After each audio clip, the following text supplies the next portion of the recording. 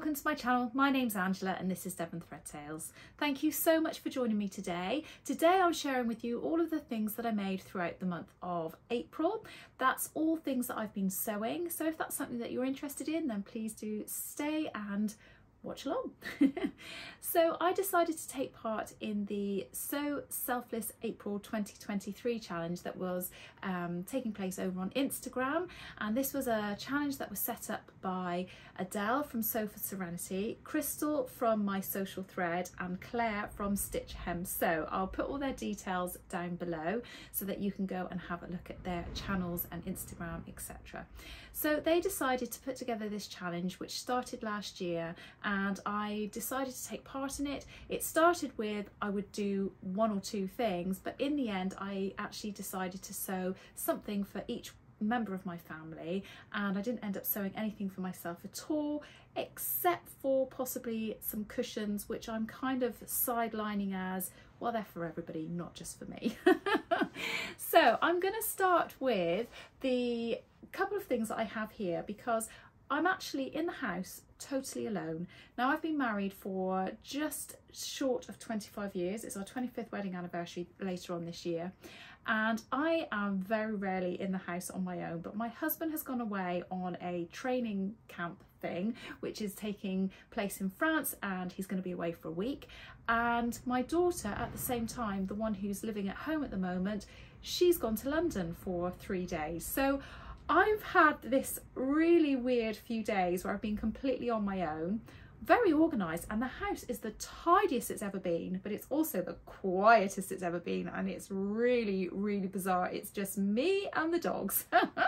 So I decided that while they were away, I would do a few bits of sewing, I would get some videos done and all that kind of thing. But even though I'm at home on my own, all of those plans have gone out of the window and I haven't done any sewing yet at all, but I am doing my videos, so I'm quite pleased about that. So they have gone away, and they've actually got quite a lot of things that, you know, I've made for them, so I'm only going to be able to show you photos and things, except for a couple of the items that I've got here with me. So I'm going to start with what I would say is probably the most boring of items, and that is a cushion. So this wasn't really a selfless sew, but I decided to brighten up what I've been calling my bus stop on inside my front door, and I would recover my cushions. They had on them originally a very pale like minty green sort of coloured cushion with some embroidery on them. They were old Laura Ashley cushions, but they'd been sun damaged. I'd had them for years and years, and I just felt like we needed some brighter colours on there. So I bought this fabric from Haberdashery Fabrics and More, and I recovered the cushions like this. So I'm really pleased with how they've come out. I did debate putting piping on them, but then I couldn't decide what colour. And I did think, oh, probably this maroony red sort of colour that's here would be the best colour to do. But I then thought that might restrict me, because at some point we want to redecorate our hallway, and I didn't want it to be, these to be too red. And I thought by putting the red piping on them, it would kind of make them like that was their main colour. So I decided to just keep them plain like this and multicoloured, you know, as the fabric is, and I'm really, really pleased that I have. I think they look fabulous, they look lovely. I'll put a picture of them on my bus stop. I just did a lapped zip, and I had to, honestly, I can't believe this. I put in zips all the time on my garments and things, but it's always a concealed zip, and I had to actually go and Google how to put in a lap zip, which just sounds really crazy because of the amount of sewing I do. I just can't believe I had to do that, but it was easy enough, and I found some great tutorials on YouTube, so that was absolutely great. And yeah, really, really pleased with how they've turned out. So that was my make. It wasn't my first make, but that's the first make that I'm sharing with you. So the next thing that I wanted to share with you is what I made for Amy. Now, we originally decided, a bit of a discussion between myself and Amy, that I was going to make her a dress. She'd given me a dress that she kind of liked the shape of but didn't like the colour of, and we went through lots of my fabric, but she was really adamant that she didn't want me to buy any additional fabric. And really, I don't think she totally and utterly loved any of the fabric that I had. And then one evening when I was sewing something else, she just sort of came into me and said, do you know what, I want a really nice oversized t-shirt. She has this oversized, quite nice thick t-shirt that she's had for a year or so, long sleeves, stripy, just round neck, very plain, just a t-shirt. And she said, I quite like something really similar to that. And I have this fabric that I've had for a long time. I bought it for her in mind to make a dress, and then I think when it came, the pattern on it was way bigger than what I actually realised. I thought the pattern on the fabric was going to be really small, but it was huge. And I just thought, I'm not really sure that's going to be ideal to put on a dress, and I don't think she would wear it. Anyway, as you may have heard before, she's a bit of a shark mad person. She absolutely loves sharks, and so she said, oh, I'll have it in that shark fabric. So I made the Helen's Closet Jackson tee, and it came out really, really well. I'm so pleased with it. I already had the Jackson tee made up in a short sleeve t-shirt that I'd made for myself as a pajama top, which I wouldn't say was an oversized t-shirt for me, but she's a lot smaller than what I am. So I said to her, why don't you try that on and see what you think of it? And if needs be, I'll size down. But she tried it on, and she was like, no, that's absolutely fine. And I just want straight sleeves. I don't want any cuffs, and I want it the same length. You know, it's sort of almost like not a long t-shirt, but it wasn't cropped. It was kind of somewhere in between. It sort of sits just about on her waistband.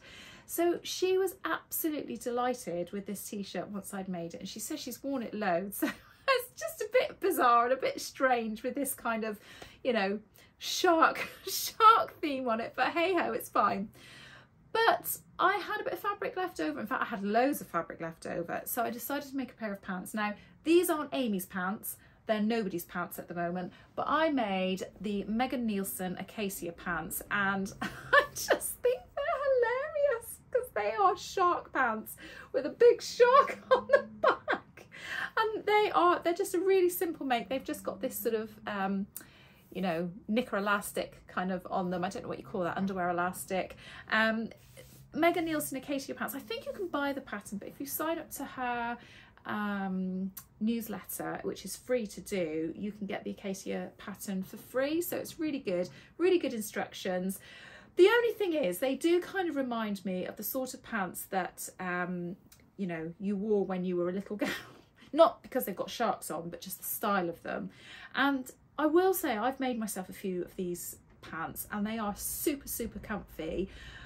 But I think I would quite like to get into maybe making something a little bit prettier, or just, yeah, not quite so, I don't know what you call it, like Marks and Spencer's teenager kind of pants. Just noticed I've got a loose thread on it, and that's really, oh, pulled it off. Loose thread on it is really annoying me. So yeah, so I am really delighted with these. Who's going to wear them, I don't know. I don't mind sharing them with you because actually nobody's claimed them yet, so they aren't anybody's particular pants. But yeah, I made the Acacia pants by Megan Neilson to go with the top that Amy has got, but obviously not necessarily for her to have. So whoever will have them will have them. I then had loads of the fabric left over, and I thought, do you know what, before I start getting to the realms of, you know, having lots of fabric left over and not knowing what to do with it, because I'm a bit of a, once I've made something in one fabric, I don't really like to make another thing with it. Something like that's absolutely fine, but I wouldn't make then like another whole garment. So I decided to put it on my destash account straight away, and a lovely lady bought it and I've sent it off. So I'm hoping it's gone to a loving home where it's going to be made into something that somebody else is going to really enjoy, because I've had such a lot of time sorting out my fabric and I feel really organised. I thought, right, get on it, be on it, actually sort it out straight from the off. So yeah, it was great to get rid of that. If you want details on my destash account, I'll put the details below in my description of the video below as well. So I will share with you the next thing. While we're on the subject of pants, I will share these with you, but there's no getting away with whose these are. So I'm really sorry, John, for sharing this, but I've made John a pair of boxer shorts. Oh, So this is the Waves and Wild superhero boxer shorts, and they're a really simple make. They're very, very easy. You can make it with actual elastic if you want to, but I just made it with jersey because they said you could do that in the pattern as well. These have gone through the wash and they're a cotton jersey and they look like they need ironing, but I'm not going to iron pants, so I'm sorry if they look a bit wrinkled. But yeah, so these pants, they are, I would say, probably the ugliest pants I've ever seen. Not because of the pattern, but because they are all done in one fabric and it's totally plain fabric. And I was a bit like, well, I've made them. I'm going to let John have them, but I'm not going to be disappointed if he decides not to wear them. But he put them on and he was like, oh, they're lovely. They're really comfy. So I was like, oh, okay then. So there are a few different options with these pants. You can make them, or boxers should I say, I won't call them pants, boxer shorts. You can make them with or without this cuff detail that's on the bottom here. And I was going to make them without the cuff detail because my friend Karen from So Little Time had also made these previously, and she said, oh, I just don't bother with the cuff. And while I was making them, I said to John, oh, they come with a cuff, but I'm guessing you wouldn't want that anyway. And he went, oh no, actually, I think I'd quite like that. He quite likes them to feel quite tight around his, is it thigh muscle or thigh? Yeah, so he was like, that would be quite nice to have that. So I did that. It is meant to have a double lining on this section here. I don't know how to describe it. I don't know if you can see that. So I'm looking in my screen here to make sure you can see it. But in this section here, this is meant to be double lined, and I didn't read the instructions properly, so it isn't double lined. I'll turn them inside out so you can see. I promise they're clean, like really clean. But they're meant to have, so where you can see all the overlocking there, that's meant to have another seam. And I did think, once I'd made them, I thought, they might not be comfortable because there is that seam there, but he said that they were absolutely fine. But another time I will make them, I will make sure that I put that double layer in because I think that'll be more comfortable, and I will make these again. But I'm really pleased with them. They're meant to be cut on the fold, so on the main section, so the back shouldn't have a seam down the back, but I didn't have enough fabric to do it all in one go. So I actually just put it on the fold, made sure that there was a centimetre seam allowance, and just join them together. And again, he hasn't said anything to say that they aren't comfortable. But yeah, so that's John's boxer shorts. Nothing like airing your laundry on on the internet, is there? Anyway, the reason I made those is because I had lots of fabric left over or enough fabric left over from the t-shirt that I made for John. So I am going to put the name of the pattern up on the screen, but I can't remember exactly what it is. I think it's a birder pattern, and off the top of my head, I want to say it's 6044, but I'll make sure it's on the screen and I'll make sure it's in the description below as well. But I decided I was going to make John a t-shirt replicating a t-shirt that he had worn previously, and I put it up on my plans video as a bit of debate about what colour ribbing I should do with this t-shirt. And I had decided, either do I do it in the same colour as the t-shirt, do I do it in white, do I do it in black or navy blue, and lots and lots and lots and lots of people commented and said what they thought it would be best to do it in. And in the end I asked John and said, what would you like? And he went, oh, white, because that's what my other one is. So I was like, okay, so I'll do it in white, that's no problem at all. So thank you to everybody that contributed to that. I really do appreciate it, but John had the final say. So this t-shirt pattern is actually a round neck t-shirt, and I decided to make it a v-neck so it looked similar to the other t-shirt that I had done. So a couple of things, the other t-shirt that he has that's a ready to wear, sorry, not that I've made. So a couple of things to note about this t-shirt. First of all, I am really delighted with how it's come out in terms of what it looks like. I think it's a really nice looking t-shirt.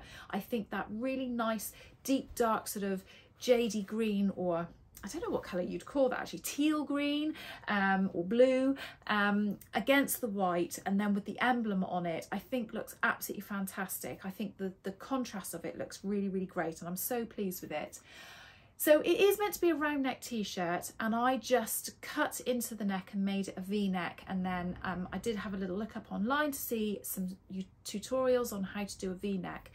I'm a bit disappointed with how the v-neck came out. I I tried it several times and it kept puckering and not looking great, and eventually I put it together and I feel like it's the best of a bad job, really. I mean, I think to anybody else you probably wouldn't see it, and I think I'm being really pernickety over my own work, but I just felt like the way it lays on his neck because of the double layer, and I think where I possibly overstretched it a little bit, it just looks not quite flat. And I think another time I would try and do the neckline slightly different.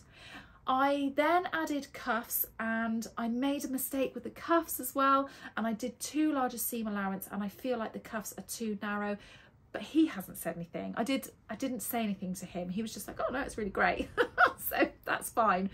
The only other thing, I feel like I'm just saying all negative things about this t-shirt, but I am actually really pleased with it. The only other thing I would say about the t-shirt is he asked me to make sure I made it a size bigger than the last time I'd made it, because he's put a bit of weight on and he felt like the old t-shirt that I'd made him was a bit too small. I've made the t-shirt as a pajama top previously, and he just said, I think it's getting a bit tight, so can you make the next size up? And without thinking, I just made the next size up, but then didn't check it, and I overlocked it, made it, didn't get him to try it on at all until it was completely finished. It was still just a little bit too tight, so I probably should have gone up 2 sizes. But I had it hanging on my door for ages, and every couple of days I kept coming in and going like that and like tugging it and trying to pull it really tight to kind of stretch it out. I don't think that's like a very professional way of trying to alter the size of a top, but I had no room for manoeuvre on the seams because I'd overlocked everything. And as my dear friend Karen had said, you should have tacked it first and got him to try it on. I was like, yes, I know. But I didn't, so it's too late. But I know for another time. And what I might do is I might just use the same pattern, and it's got a 1.5 centimetre seam allowance on it. I might just use a smaller seam allowance, and that probably will be enough, just that sort of centimetre or so each side. So yeah, so never mind, bit of a learning curve. And I just ordered the patch that I put on it from eBay. I've ordered a couple. I got him to choose which one he wanted. It was an iron-on one. I ironed it on with an ironing cloth to make sure I protected the fabric, and then I actually stitched around it very slowly and very carefully in white, just to make sure that it wasn't going to peel off, because I don't know how well the iron-on transfer things stay on. But I'm really pleased with it on the whole, except for those little bits that I mentioned. So I'll share with you the next thing. One of the items that I do actually have in my presence is the dress that I made for Ellen, and I made her the Deer and Doe Givre dress. Now she's not taken this away with her, so I have got it here with me to show you. So I've made the Deer and Doe Givre a few times. I've made it for myself, and I've also made it for Ellen, and I've made it for her in a t-shirt jersey in a rainbow cotton jersey, and it's absolutely gorgeous. In fact, I'll put a picture of that in so you can see what that looks like. And she asked me if I could make her a bodycon dress, and when we went into Haberdashery Fabrics and More, she chose this fabric. And this is actually a pontoroma, like a lightweight pontoroma. So when I say lightweight, the fabric isn't lightweight, but in comparison to some pontoromas, it is lightweight. And it hasn't got as much stretch as what a cotton jersey has got. So I made it in the same size as I would ordinarily. And she is really pleased with it. But she did say, oh, Mum, it's a bit tight. And she tried on her other one and she was like, well, that's not tight. And I said, it's the fabric. It's because this fabric hasn't got quite as much stretch. But she said it's fine. Now, she wanted a bodycon dress that was going to be really long. I'll stand up and show you. So it goes on and on and on and on. It's really long. So all I did was I took the pattern pieces, and where it comes down, I just continued the lines down. And I debated putting splits in it, but she said, oh no, I don't want splits in it. I just want it to be completely straight, you know, really tight. You know what teenagers are like, they like tight, to wear tight stuff, don't they? So I was like, okay, that's fine, but it might be a bit awkward. I think you might need a split in it. She's like, no, I don't want a split in it. I just want it to be completely straight. So I made it, and she put it on, like I say, said it was a bit tight, but on the whole, she was like, oh, I really like it. It's really nice.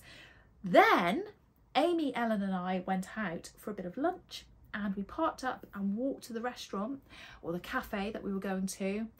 And Ellen was lagging behind, and I was saying, come on Ellen, we're going to be late. What are you doing? She was like that. I can't walk. She was like waddling along because she couldn't split her legs at all. And by the time we'd got to the end of that day, she went, I think I need a split in it. So I have unpicked, obviously I didn't have a lot of room to be able to do this. Take it off the hanger. I've unpicked the side seams. She tried it on again, and we measured like where her knees were. I've unpicked it, and all I've been able to do, I don't know if you can see this, all I've been able to do is literally unpick and then fold back where the serger stitches are, or the overlocker stitches are, and then actually sew that down and sew it across here. I had to unpick obviously the hem a little bit on each side of that.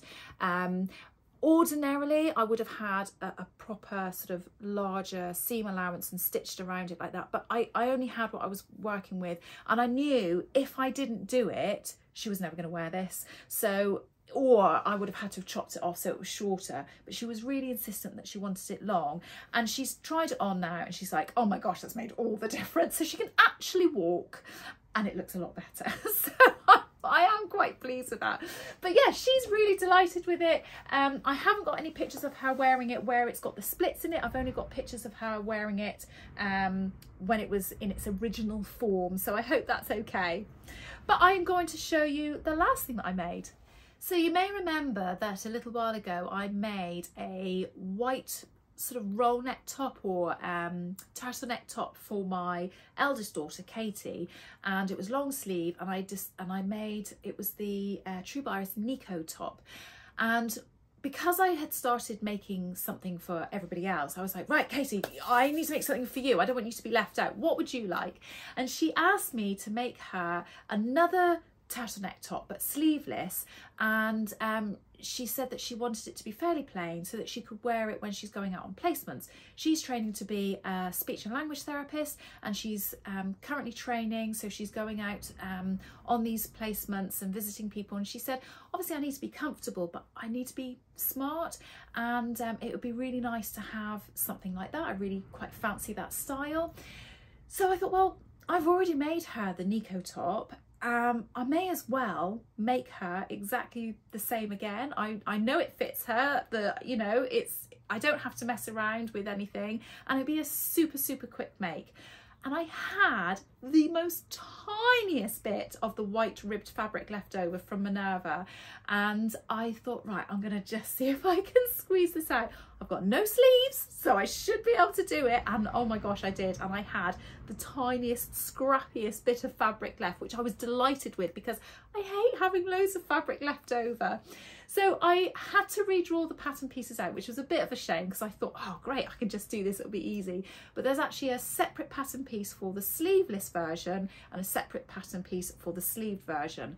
So I guess it just does the sleeve or the arm size slightly different, so it falls a bit better. But I made sure this time that I pressed the fabric because I'd made a mistake previously where I hadn't pressed the rib fabric because it just looked fine, and then whilst I was making it I was ironing it, and then it sort of made it bigger, and then the garment was too big. So I made sure this time it was all done really properly, and I gave it to her and she is delighted with it. She says it fits really nicely, she really likes it.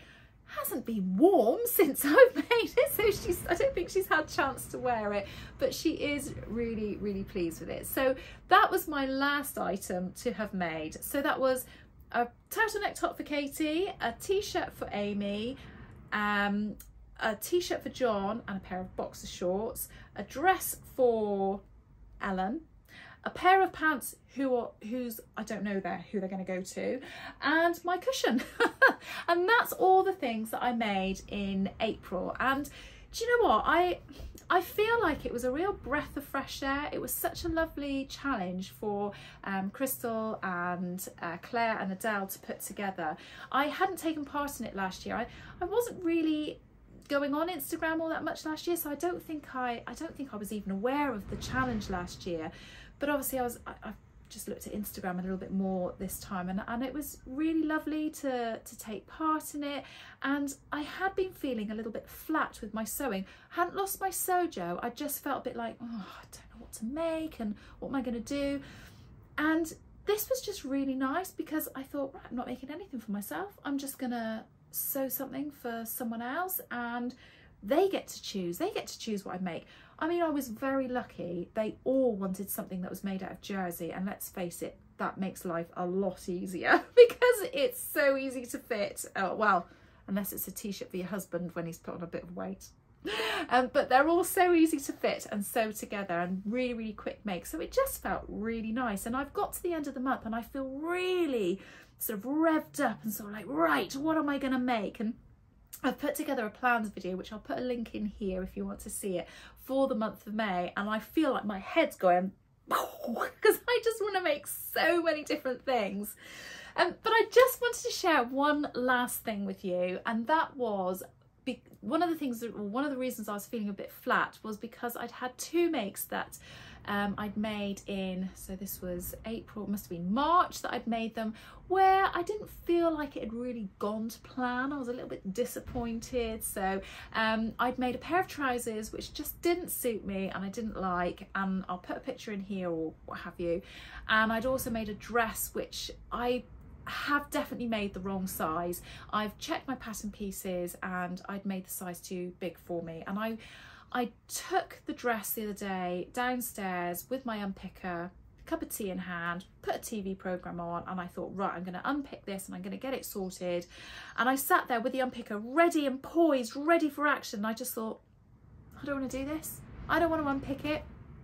So I took the dress into work today and in the school that I work in, and I hung it in the staff room, and I put an email out to all the staff and said, I've made a dress which is not my style, and unfortunately I've made it in the wrong size. I think it's roughly this size, but I can't take it to a charity shop. If anybody would like it, it's free to a good home.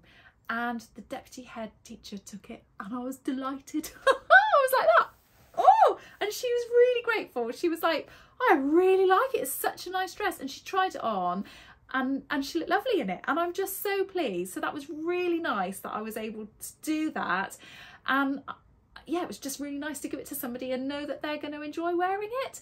And then the trousers actually went to Helen from Stitch Rip Repeat. She came round and I was talking to her about the trousers and she said, can I try them on? I said, yeah. She put them on. She went, I love them. So I was like, they're yours. So I'm just really happy because there was a part of me that was like, do I unpick it? Do I go to the bother of trying to do this and do that? And do you know what? I just don't like doing that. I don't like repairing stuff particularly, and I don't like you know, remaking something into something else. And I feel like that's kind of, although I'll be resizing, that was kind of like the take on it that it was going to be if I unpicked it all. So the fact that I've been able to give it to somebody and it's just off my mind and out of my life, and I'm just really delighted that I've been able to do that. So I feel like it's been a really successful month in April. I keep saying March. Honestly, I can't believe how fast this year is whizzing away. But yes, so that's everything. Bit of a quicker video from me today. I hope that you've all really enjoyed that. Please do tell me what you've been making. Did you get involved in Sew Selfless April 2023? If you did, what did you make and did you enjoy it? Was it a sort of a refreshing break for you like it has been for me? Do let me know in the comments below. But other than that, I hope you're all having a good week. You take care and I'll speak to you all again soon. Bye!